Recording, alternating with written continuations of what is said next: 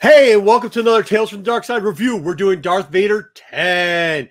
Look, Pete, give him the little runner. We're going to do spoilers. That's why you're seeing me big, because if you see me here, you know we're going to spoil things.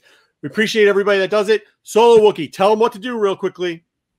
Please, everybody, go down there and force push that like and subscribe. Saber, smash that bell to be alarmed of all the greatest content this side of the galaxy. And please stick around for the greatest review this side out of the world. We'll be right back with spoilers. So make sure you're not on here if you...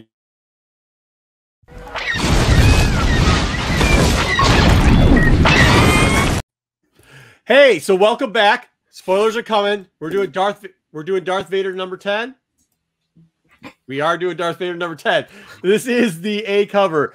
So, could you explain the covers for the fine folks that are out there? Absolutely. This is cover A, and it is done by Aaron Cooter. It is a solid red. It's going to be a hard 9/8, folks, but this is a seriously awesome looking cover. I love it. Yeah, it looks like Frank Miller still. It just does. It does look like Frank Miller. It's got Vader walking in what appears to be a red sandstorm of some sort, and you can definitely see his new appendages that he is makeshift fashioned onto his body, holding his saber ready to strike. We got cover B. Cover B is one of my faves. This is the 40th anniversary by Chris Sprouse, and it also has a very deep tie-in to the inside panels of this book, which is one of my favorite parts of this read. Yeah. All right, let's dig into it. We're going to give you a little bit of a recap for those of you that haven't read through the whole series. Obviously, they're always doing these intros in the beginning now. They're doing kind of like the scroll intros in all of these Star Wars books. Pretty much tells you that Darth Vader's not allowed to use his force power. The Emperor wants to teach him a lesson. The assassin, from a stone, who used to be supposedly strong, but each book they put out there, he gets weaker and weaker in our eyes, is in this one too.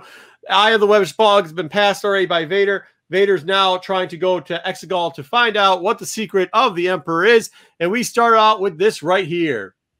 Pete, what is this thing again? Oh, it looks like Summa-verminoth from Doctor Strange to me still. I didn't watch Oh, wait, yes, I know what you're talking about. All right, so in red, quote-unquote, space, we have Darth Vader with his Anakin Skywalker fighter. With attached is a escape pod that he has the assassin in it. The assassin is crying once again, and Vader says, keep the noise down. We're going to drive right into this thing. This thing that we're talking about is a Summa-verminoth? Verminoth. Very good. A Summa-verminoth. Yes, that is what it was called, or that's at least what we're calling it here. It is a big squid-looking thing with a big eye. But what has happened in the background? All of a sudden, a fleet shows up. Not just any fleet, a fleet of Star Destroyers. This fleet of Star Destroyers is led by an Umbran that we saw before. It's Sly Moore. Sly Moore, you might remember her because if you watch the movies, the original 3 Clone War ones, The Return of the Sith, in number 2 and 3, she stands behind old Palps when he's in the Senate. She's the little white, bald-headed lady with the white eyes. It's kind of creepy, doesn't really ever say anything, and has a huge collar. That's the shadow collar that she wears. She chooses to wear that. I think it makes her head look brighter. I don't know why she wears it. Either way, she shoots and fires. It says, listen, if the assassin droid couldn't do it, and he passed the eye, and he passed all those droids, well, we're going to have to take him out with a lot of blasts. I'm going to try to bully the bully. I wonder how that's going to go. She ends up sending out a little strike force of TIE pilots. Do you think this is going to work? I don't think it's going to work. Yeah. No, Vader's not scared. You can't bully the bully like the bully bullied you. He turns around. There's a lot of green fighter pilot bullets, phaser, whatever you want to call it, on this screen. Very good. Laser blast it is. And there's a lot of twirling with red marks on it. It is very confusing, but actually very exciting when you read the book. I really enjoyed it. I thought it was cool. It displays action perfectly. I am thoroughly enjoying a lot of the weapons. It does. The next page here. Oh, boom, boom, bang. Yep, didn't work out well for them. Vader takes them pretty much all down. And the assassin hasn't been hit yet, but we'll see what happens. We actually already know the outcome of that because he dies on Tatooine and Sandfields. But either way, she says, you know what? How many did he get? we've got our favorite part here where the tech is counting. Is that Dr. Aphra? No, that's just a tech. Okay, 7, 8, 9, 12, 15. He's taking them all out. She says, who cares? Yeah, who cares? Send more. We've got 3 Star Destroyers. Just send a bunch. This then gives us a little sizing issue here. You see huge, enormous TIE fighters chasing a very small starfighter plane with Vader getting out of the way. And once again, we have got the assassin crying to Vader that he is crazy. I don't know why Vader tags this guy along. I don't think he actually really does need him anymore. I think it's supposed to be comic relief, but somebody's relieving himself in that escape pod, I believe. I think he's just having fun torturing him at this point. Yeah. He may. You get the no. Here we go. We're going to hit the what, Pete? Something. The Summa-verminoth. Summa-verminoth. We're going to hit the Summa-verminoth. The Summa-verminoth goes and throws its tentacles out there, starts knocking out the TIE pilots. Oh, they think they're safe for a little bit, but no, they're not, because we get something from our friend Sly, who tells us that this is the greatest predator in the galaxy because it doesn't just physically attack you like it's blowing up those TIE fighters, but it actually, yep, there you go, Pete. It hits you in the head. It mentally attacks you first. And when it's going to do both, it's going to crush you. The assassin doesn't look too happy about this, but when is the assassin ever happy, I guess? Then we get some real cool panels. These were really cool, and you kind of have to follow them a little bit. One of the panels you see here is Vader going toe-to-toe with Obi-Wan, so we see that the mind trip is actually starting to work. But with that being said, Vader slashes down Obi-Wan. Our next panel after that, and I love right there that they give the inference that there might be some mental link after that Obi-Wan may have, that they never touched on, may have been able to communicate and, haunt Vader due to, if you strike me down, I will only become more powerful. We never saw that end, so maybe we see that in the comics. Really cool inference. Maybe they explore that.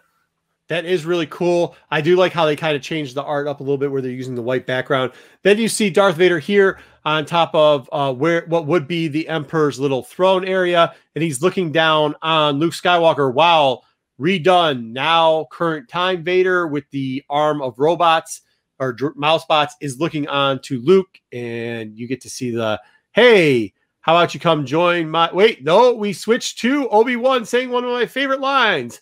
I have the high ground. And then of course, we go to Anakin saying, you underestimate, blah, blah, blah. But wait, Luke's coming back up, and he looks like he's going to attack the Vader Emperor. At which point, Luke loses an arm. But then Obi cuts off Anakin's legs. All at once.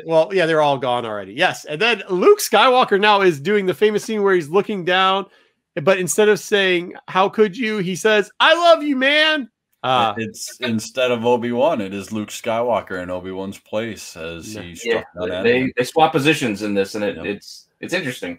He does say "I loved you," not "I love you, man." He's using the Obi-Wan. Yeah, I loved you. Yeah, like that. And then it shoots us over to Sky City, and we get there is no escape. That's Vader talking to Luke, but the roles are reversed. Luke standing over Vader, and Vader is missing his hand. Yeah, and it looks like Jedi, even though it's not. It's Empire. It is Empire. Yep. Oh yeah, right. It does look like in the throne room. Jedi, because because he's down on the ground and Luke's over him. And then you see Vader say "I," and he's got no hand. What is Vader going to do? Luke looks like he's going over, and Vader says, "Hey, me and you could get together. We could take out the Emperor. We could be father. We could do that whole shenanigans." And Luke says, "Nah, not today. Not today." Pops. Cuts off his arm, just cuts off the other arm that had a hand on it. And then you see the Emperor say good, and you see Luke had javelined old Darth through the motivator in the middle of his chest. I've never seen them leave a saber in someone's chest like that ignited. I don't know if that's a first, or I don't know. I've never realized that was a possible feat. Yeah, that it stays on if you're not holding. Yeah, that's what I'm saying. It was really cool. I really enjoyed the art. Once again, really enjoyed it. It was visually pleasing. It was cool that they didn't try to push too much. When they started going to like those quarter panels, I was like, it's going to be quarter paneled out. But then they hit us with this full panel with Luke kind of in the white, like it's almost Phoenix Rising type thing going on. And then, like you said, the like standing up lightsaber sitting in Darth Vader. It was really cool. They did a really good job. And then you get old Palsy Palps there. And it looks like Luke and Palps are holding hands. That's cute. They're not holding hands. They're holding hands. They're holding hands. All right. Either way, we get here. We get the crash down starfighter. And, of course, the assassins crying and coughing. And then you hear the big rumble. And we get, what's going to happen? Because our friend here, the squid, the Summa-verminoth. There you go, Verminoth. Looks like it's going to start attacking. But Vader does what he's not supposed to do. Oh, by the way, the little bubble things is kind of interesting. They're trying to show scale. So it's a very small dot, and then they do like a look-in bubble on them. I don't know, whatever. Like a zoom-in kind of thing to give you a sense of scale, definitely. Definitely a sense of scale. And he starts to use the Force, at which point the assassin tries to lecture him about, like, you're not supposed to do this. The Emperor's going to get you. And he goes, yeah, pretty much I don't fear the Emperor. I don't fear anything. I'm Darth Vader. He goes, I don't fear death because death is what it is. The assassin goes, well, I'm going to start running. And Vader goes, well, I'm not running for anything.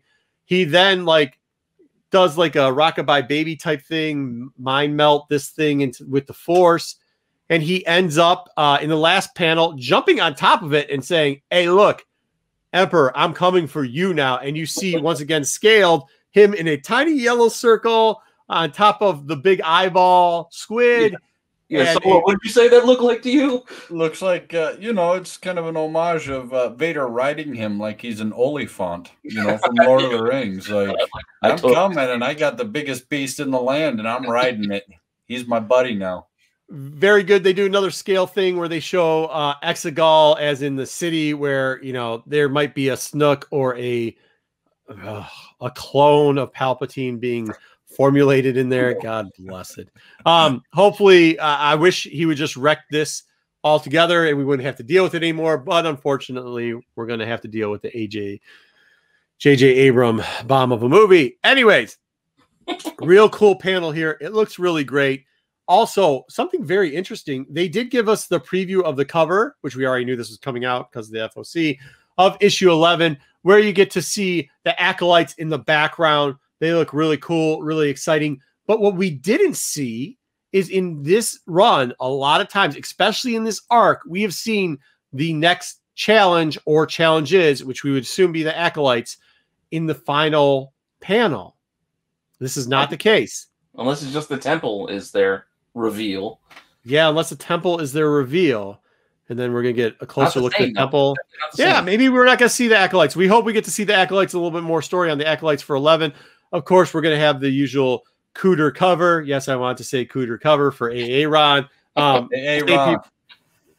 Same people are going to end up the story. We did not see an Encino like 1 in 10 for this, but you can only imagine there's going to be a spruce cover too. We did not pull that.